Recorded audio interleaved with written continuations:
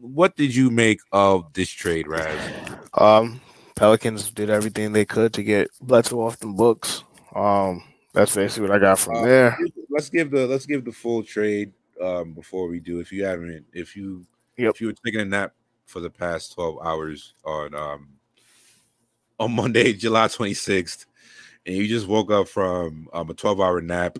Nice The slumber. Grizzlies, minor coma. The Grizzlies, they picked up Jonas. No, they traded Jonas Valanciunas to the Pelicans for a first round pick. On the 10th pick, they moved up from 17. And the Grizzlies picked up Steven at the albatross contracts of Steven Adams and Eric Bledsoe. And the Pelicans got off of those two guys, and they picked up Valanciunas. So, what do you make of this trade? It's literally just getting rid of Eric Bledsoe. For the Pelicans, I think. I think the Grizzlies get an opportunity to move up and take some better talent than they would have had available to them. As a team that kind of was in that fringe play-in tournament area, getting more talent will not hurt. Steven Adams is going to be provided serviceable return for Valanciunas. I don't think they'll miss him that much. And I think Bledsoe will either be traded or will be used, hopefully, in a good manner. I like once that I know a lot of people shitted on the Grizzlies side, but even they said Eric Bledsoe isn't expected to be on that roster, so he's either going to. I could see him ending up in somewhere like the Lakers. I don't really.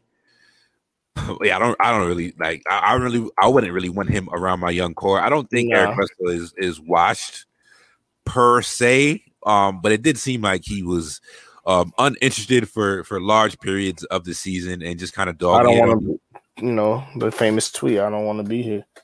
Yeah, like that's this is. So, I mean, that's what I'm saying. Like, it kind of makes sense, but I guess just to do a quick reset for where the Grizzlies at, because the Grizzlies, like I said, the Grizzlies are the darlings of draft Twitter, and they have a lot of interesting pieces on this roster, and they have a lot of depth, which allows them to do something like that.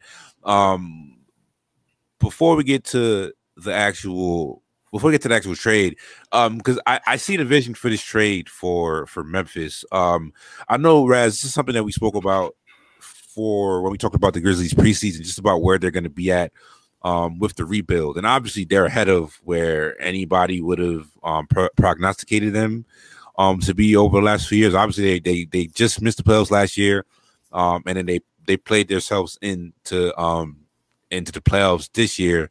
Yep. So they have a very high floor, which I don't think this trade actually changes.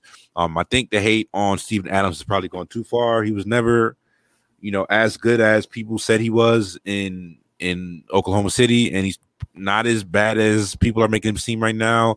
The fit next to Zion was always questionable, but I do think even like if your center rotation is Steven Adams, Tillman, and Jaren Jackson Jr., that's I think it's a pretty strong center rotation. And I do think Tillman, I do think Adams, and if you want to do the double center thing again, and I'm forgetting Brandon Clark, but if you want to do the double center thing between Adams and Jaren Jackson, we know Jaren Jackson is a floor spacer. We know he's camping out on the 3-point line on offense, which kind of leaves Steven Adams to do what he does best, and he doesn't have to really worry about like him and Zion kind of occupying the same spots on the floor. So from I like this trade better for Memphis. They pick up a first round pick next year as well, which that helps. Sure. continuing to stock up, moving up this year,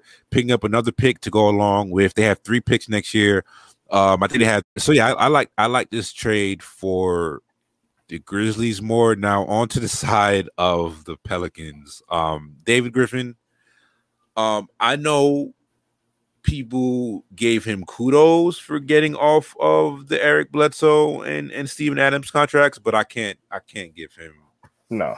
I can't give him credit for getting off the Steven Adams contract because first of all, you were gifted Zion Williamson to start your rebuild, my guy. Like you started off, that's a great, like he came out of, he took a year off. He did the ESPN shit, and it's always funny to watch how guys or like these guys who you can tell the people who play the media game well. You could tell the guys who, have the media guys in the back pocket. It's usually the guys who do TV, and media guys aren't too, let's say, critical of guys like David Griffin. So he took over that spot for considering that you were trading a generational talent in Anthony Davis and off with a clean slate and in a great position to do something.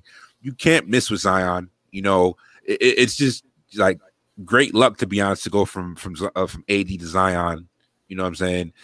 But and then your next decision that you make is to select Jackson Hayes, which, regardless of, I think physically, and if we're just going off of talent, Jackson Hayes is an extremely talented big man. He has not put it all together yet. I'm not going to take the jabs at him.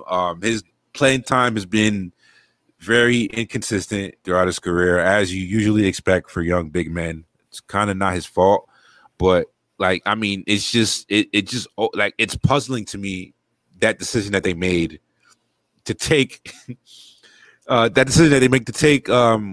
take Jackson Hayes after taking Zion when they could have took anybody else, another wing, anybody would have fit better next to their core and put them in a better situation, or somebody who could actually grow with your core. I don't know how Jackson Hayes gets a second contract on this team. He's gonna have to, he's basically auditioning for his next NBA team at this point. Jonas Valanciunas is an upgrade over Steven Adams. Defensively, that could be a mess. It could be a huge mess. I think Zion is gonna get to better on defense. I don't necessarily see greatness or all defense or just like impact defense in his future. I think that's something to watch. But he doesn't have to be an impactful defender with how good of a scorer he is. But yeah, man, like if I just had to grade that trade, like they got to get the Pelicans get a D+ for you because I'm not giving you credit for cleaning up a mess that you created. Nope. You don't get, that's not how this works. You have a generational talent. Zions don't come along yearly. We might not see another Zion for another 15 years, 20 years, maybe longer than that.